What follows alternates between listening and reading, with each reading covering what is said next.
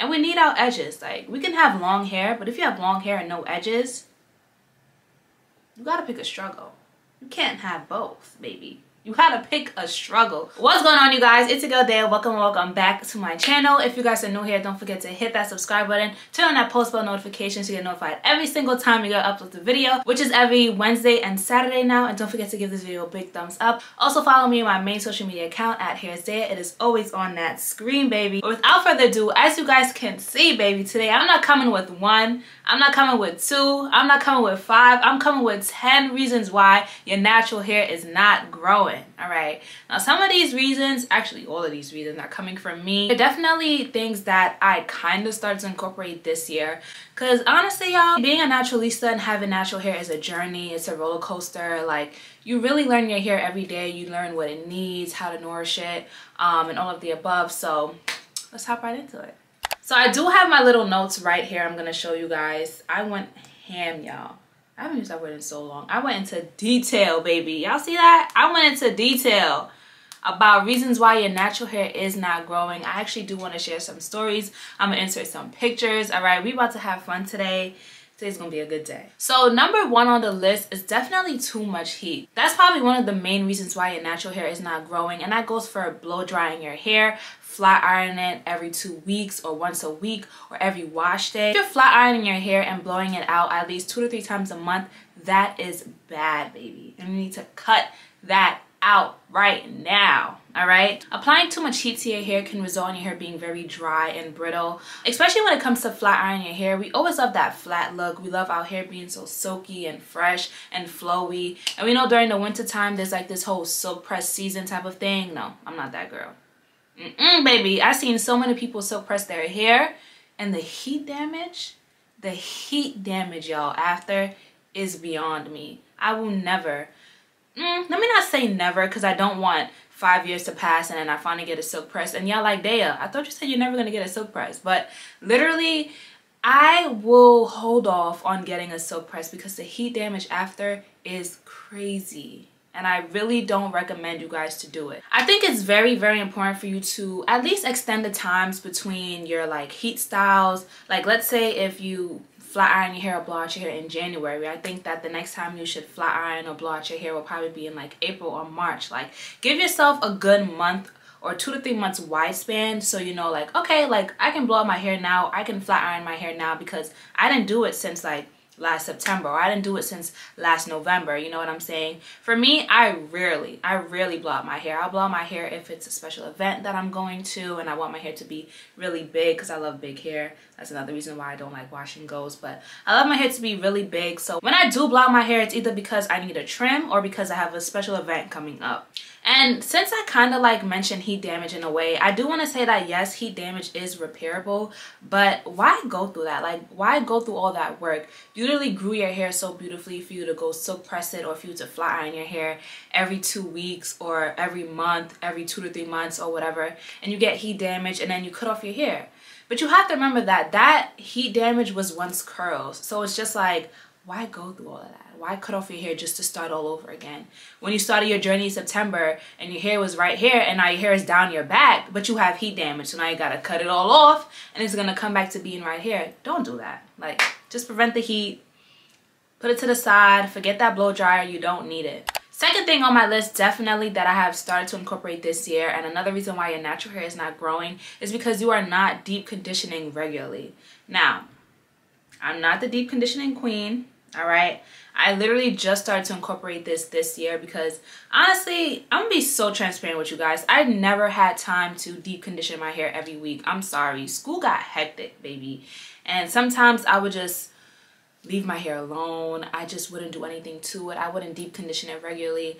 And honestly, probably in 2020, I did start deep conditioning my hair regularly, and I can say that I saw good results. Definitely my hair was softer, it was easier. Deep conditioning my hair made my ends very easy to detangle. Definitely I did not have any damage. I did not have any split ends, and all around it was just better. Like, it was really just better. And now this year I'm incorporating that again, because in 2021 I didn't do it, but this year definitely my hair is so smoother, it's shinier. Deep conditioning your hair restores moisture, it reduces frizz, and it definitely will help with flexibility, elasticity, and definitely with length retention. So make sure you are deep conditioning your hair at least once a week. I guess once every 2 weeks is good as well, but it's all about learning your hair and learning what your hair loves. The third thing on my list would definitely be detangling your hair when it's dry. Now, I don't detangle my hair when it's dry at all. No. I don't think anybody should do that, because it definitely results to breakage. That's one. Like, why would you, like, who does anything like that? Literally, like, let's really be real, y'all. Let's think about life. Like, let's think about things that we do in our everyday life, or let's talk about cooking. Like, would you make a pizza dough without water? Like, would you make a pizza dough without oil? Like, things that soften it and make it better to roll out. Like, would you do that? So why would you detangle your hair when it's dry? That doesn't make any sense. Literally, if you detangle your hair when it's dry, you don't love your hair. You don't love your hair, and that's just it. You don't love it. You don't love your hair if you detangle your hair dry. What, girl? You want your hair to break? You want split ends? Like, what? It just doesn't make any sense. Specifically, it's not really all about your ends. It's literally about your whole scalp. Like, from the root to the end. If you detangle your hair from your ends to your root, you're pulling out hair that's not supposed to be falling out. At all. At all. You're snapping your ends, you're chipping away your cuticles, and now the flexibility of your hair is going down. So why do that? Why put your hair through that? And plus, you're gonna get a headache. Nobody wants to detangle their hair dry. Honestly, once you detangle your hair dry, it leads to your head being tender-headed, and nobody wants to be tender-headed. I honestly became tender-headed because of the many times that I definitely left my hair alone and didn't detangle it. And baby, when it came time for me to detangle it, yeah, I had headaches. My scalp was a little soft. It was not cute, baby. It was not. Fourth thing on my list is definitely too much manipulation, baby. And this is facts. I don't care what anybody say. If you manipulate your hair a lot, your hair is not going to grow. And I do want to touch on something else after I finish saying this. Definitely too much manipulation does not only cause breakage and tension on your ends, but also on your scalp. And I do want you guys to understand something, especially when it comes to protective hairstyling. People say, okay, like, I put my hair in knotless braids, or I put my hair in full locks, or I put my hair in soft locks, or I put my hair in twists, because this is a protective hairstyle and this is how my hair grows.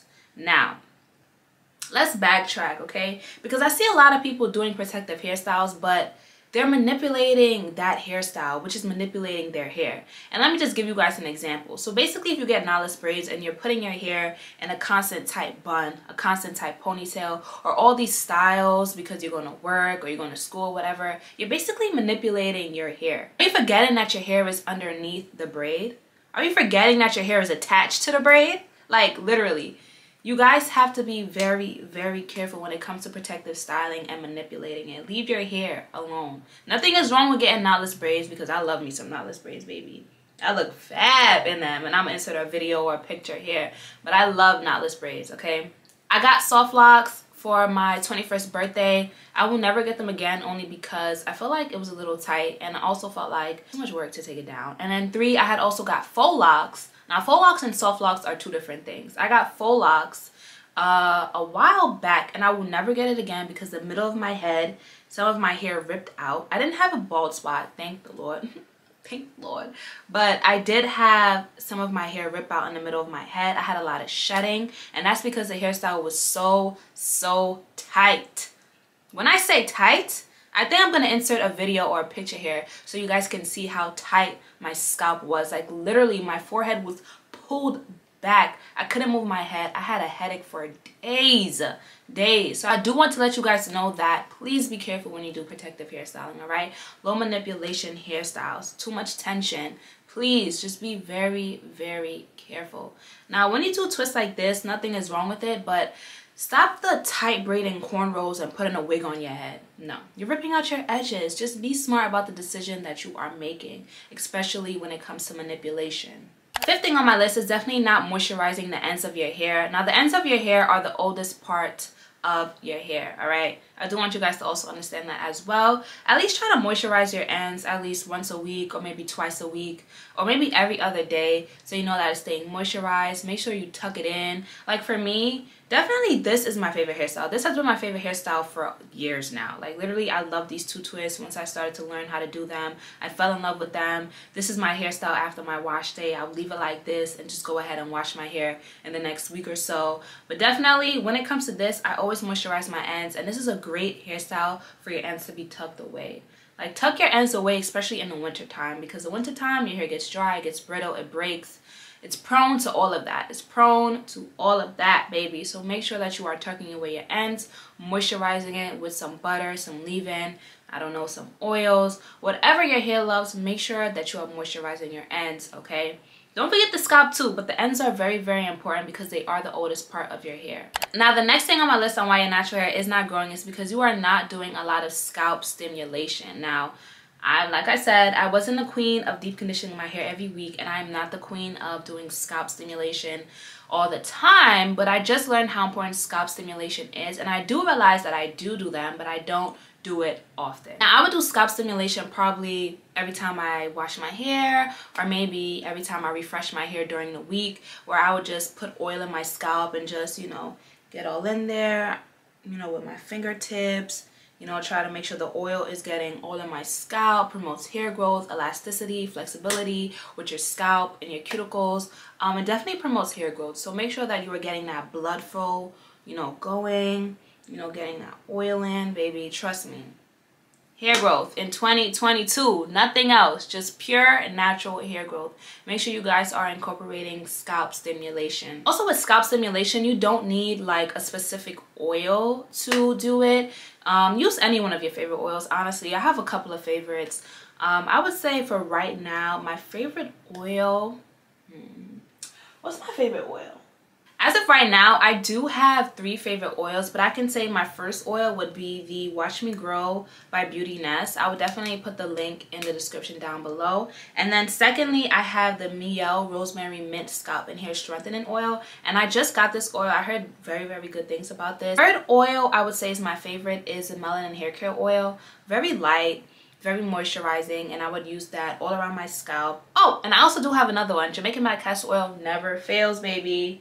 Never fails. I'm telling y'all, if you want to grow your edges, take my word for it. Please, if you want to grow your edges, okay, use Jamaican Black Castor Oil.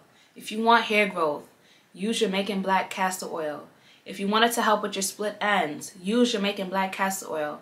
I do not lie. We don't lie on this channel, all right? Use Jamaican Black Castor Oil, I promise y'all, all right? Take my word for it. Now, next on my list on another reason why your natural hair is not growing is because you are using too much edge control. Now, let me tell you guys something. I'm gonna give you guys a little story, all right? There was a point in my life when I, did not know how to do my edges. I knew about edge control and I knew about edges, and it became a whole popular thing. Like, people thought, oh my God, when you go out, you have to do your edges every single time. But don't follow this trend. Like, I think this is one of my unpopular opinions, especially when it comes to natural hair, which I will be doing a video on that. When it comes to your edges, don't make anybody make you feel bad because your edges are not done, all right?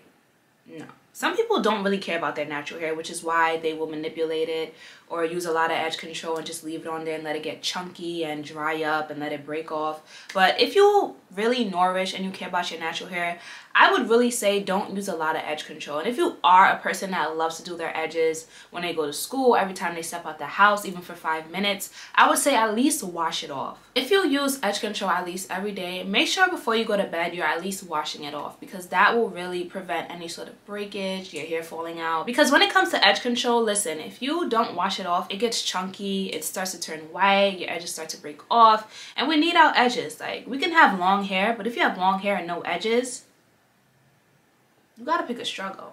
You can't have both, baby. You gotta pick a struggle. So make sure you are washing your edge control off. And for me, I definitely do recommend you to oil your edges. It definitely helps with hair growth. Don't let anybody make you think that your edges will not grow and it's gonna stay the same, baby, because no.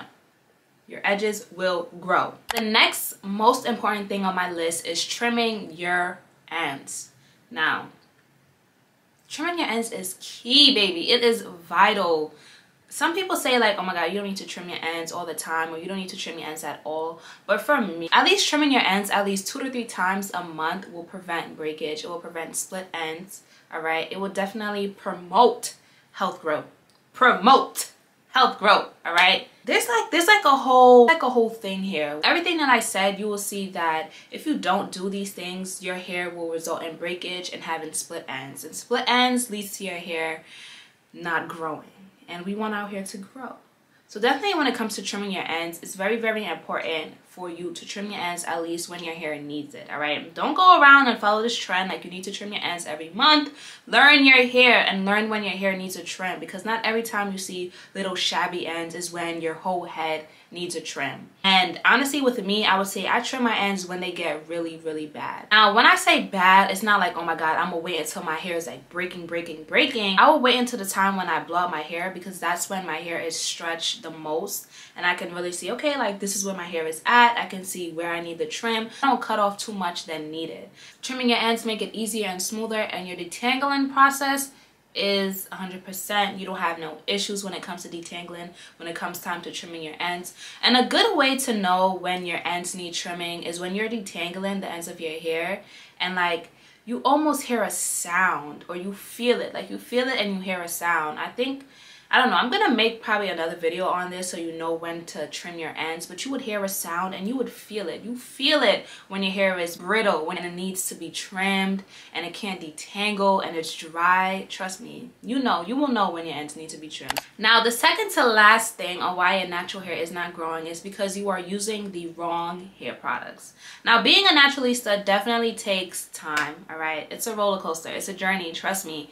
Some of us naturals been on this journey for like 5 to 6 years, all right? Take your time, learn your hair, learn what your hair needs, learn when to wash it, learn when to oil it, learn how to wrap it, learn what protective styling it likes, learn all of that, all right? Take your time and don't use the wrong products. Now, as a naturalista, we see like, okay, oh my god, she used onion juice in her hair. Oh my god, she used grapeseed oil in her hair and her hair is down her back. Like that's gonna work for me and my hair is gonna be down my back in the next week. It doesn't work that way. But then again, it does work that way, and you wanna know why? Because you never know. You never know what may work for you. You see somebody doing it, you go try it, it may work for you, it may not work for you. But that's how you learn, and that's how you know what products to use, when to use it, where to use it, how to use it, why you're using it. You know, you just don't want to put something in your hair because somebody else is doing it, all right? Put it in your hair because you know why you're using it. Like I'm using a leave-in conditioner because my ends are dry, or I'm deep conditioning my hair every week because I suffered with split ends and breakage, or I wash my hair every 2 to 3 weeks because I know my hair. I'm not like these other girls. Or I shampoo my hair every week. Some people wash their hair every week. Some people wash their hair twice a week. All right, make sure you know what you're using and why you're using it. Now the last thing on my list, the 10th reason, is again to take your time. All right, I've been natural since